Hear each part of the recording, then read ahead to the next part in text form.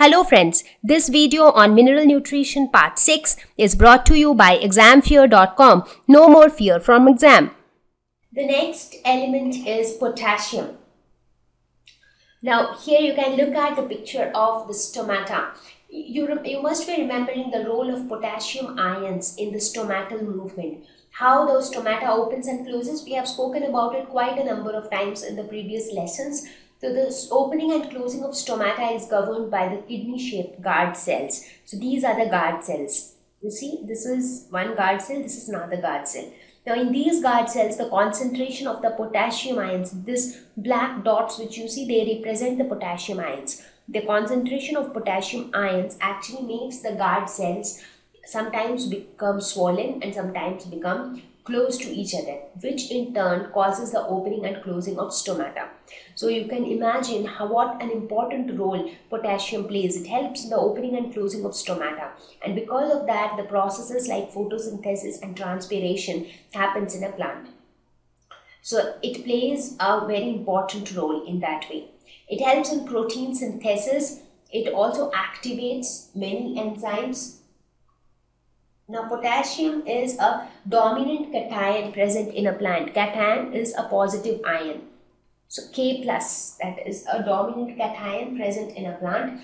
It activates enzymes. When I say it activates the enzymes which are required for the process of photosynthesis, the respiration, the synthesis of proteins and starch. So for all these processes we need enzymes, and those enzymes are activated by potassium. Stomatal movement, as I said just now, that the opening and the closing of stomata is governed by the concentration of the potassium ions. So here you can see when the concentration of the potassium ion increases, the stomata opens. When the concentration of the potassium ion decreases, the stomata closes. So the stomatal movement is completely governed by the concentration of the potassium ions inside the guard cells. Fruit quality improvement.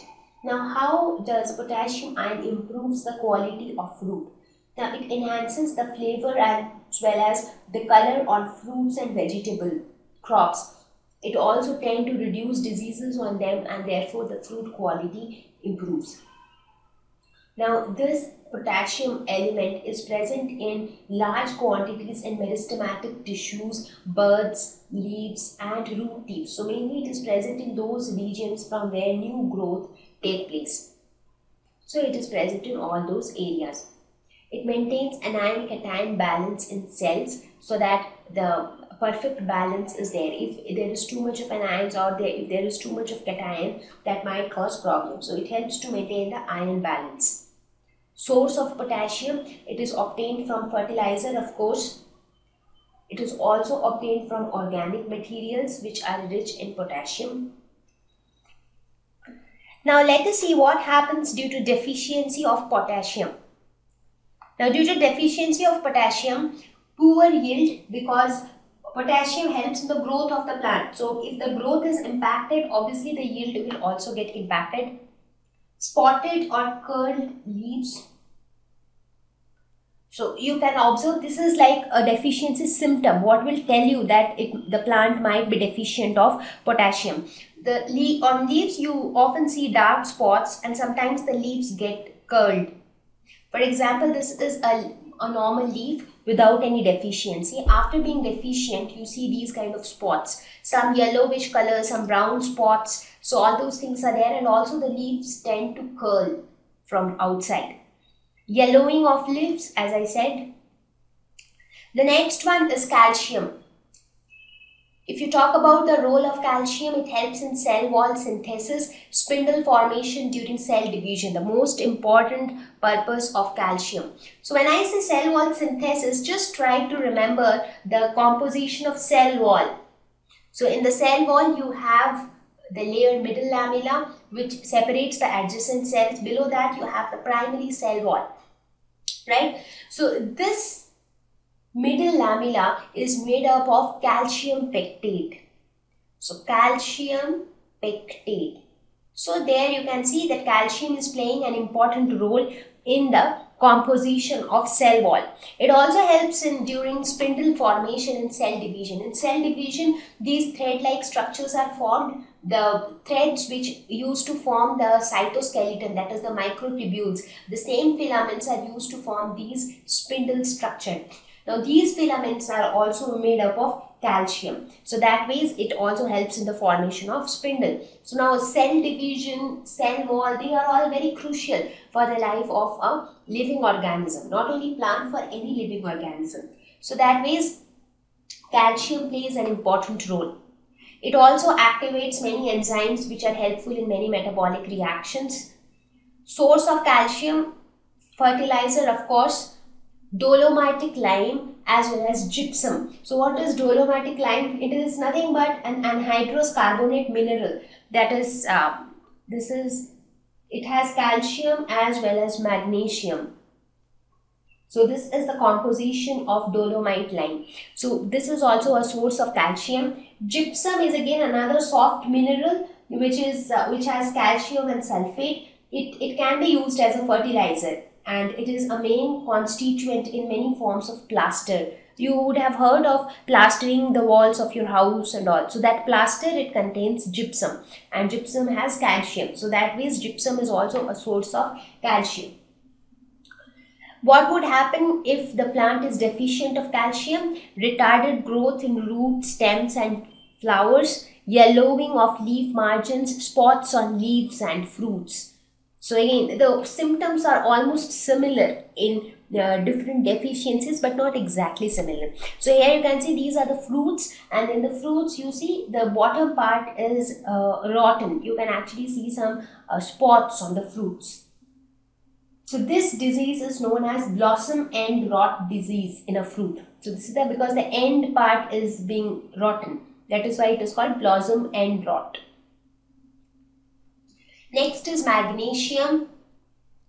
It is a major constituent of chlorophyll. So if you look at the structure of a chlorophyll, you can see the presence of magnesium. And how important chlorophyll is for a plant, I don't think I need to tell you that, because chlorophyll is the main thing because of which the process of photosynthesis take place. And photosynthesis is the process by which plants prepare their own food. It also activates enzymes which are needed for growth of the plant, for producing sugars, fats, carbohydrates. It is also essential for germination of seeds. So see, all these small functions together make magnesium important. It also helps in RNA and DNA synthesis. So RNA and DNA, they contain the genetic information. So in plants also, the genetic traits get carried from parents to the offspring. That is because of DNA and RNA.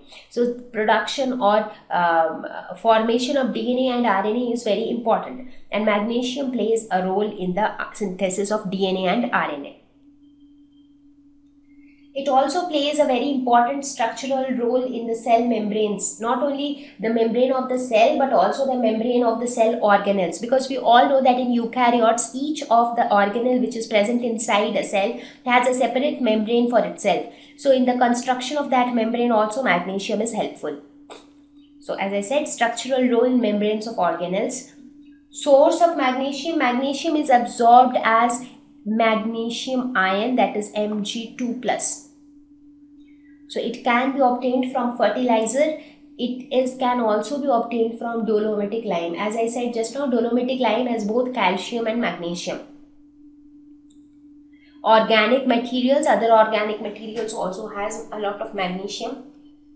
Scarcity of magnesium will cause yellowing of leaves, or leaves fall off early. So in some plants what happens is leaves fall off before the desired time. Now frequent falling off leaves is also not good, because if the leaves are not there, the sites for photosynthesis are missing. So it will become difficult to carry out the process of photosynthesis. And without photosynthesis, nothing can happen to a plant. Sulphur. Role of sulphur here in the picture, you can actually see sulphur which is yellow in color, and it looks somewhat like this. So it is a major constituent of many amino acids, vitamins, as well as coenzymes. So again, this also makes many other things. So here you can see some of the examples like cysteine and methionine. This is cysteine. This is cysteine. This is methionine. So all of them have sulfur. For vitamins, for example, thiamine, biotin. So all of these has sulfur. So it is it helps in forming so many useful things like amino acids, vitamins, coenzymes. It also promotes plant growth. It imparts flavor to vegetables. So see, these are now these sulfur, iron, zinc, all these are micronutrients. So they are needed in small amounts. So see, flavors to vegetables. So even if flavor is not there to the vegetables, the plant can still survive without a flavor to its vegetables, right? So that is how all these are called trace elements. That is, they are required in traces. If they are there, it is good. Even if they are not there, plants can do without them. Source of sulfur, they are absorbed as sulfate ion from the soil. They are also absorbed as SO2 from the atmosphere. Soil and atmosphere, from both the places they can be absorbed, but from soil in this form and from atmosphere in the form of SO2 gas, that is sulfur dioxide. Deficiency of sulfur can cause the fading of the color of leaves. So if the leaf colors were dark before, so gradually it starts fading. For example, here in this picture you see, earlier it was dark green, gradually it is becoming light green. From light green it will become even lighter, and gradually it might even turn into white. So the color of the leaves start to fade. Excess of sulfur dioxide is toxic to plants. Now, as I said, sulfur is absorbed from soil as sulfate, and it is absorbed from the atmosphere in the form of sulfur dioxide. But sulfur dioxide is okay to be absorbed only if it is within a limited quantity. But if too much of sulfur dioxide is absorbed, it can cause harm to the plant. Thank you. Please visit www.examfear.com to watch more videos, attempt free online test, get free study material, find tutors and mentors. Thank you once again.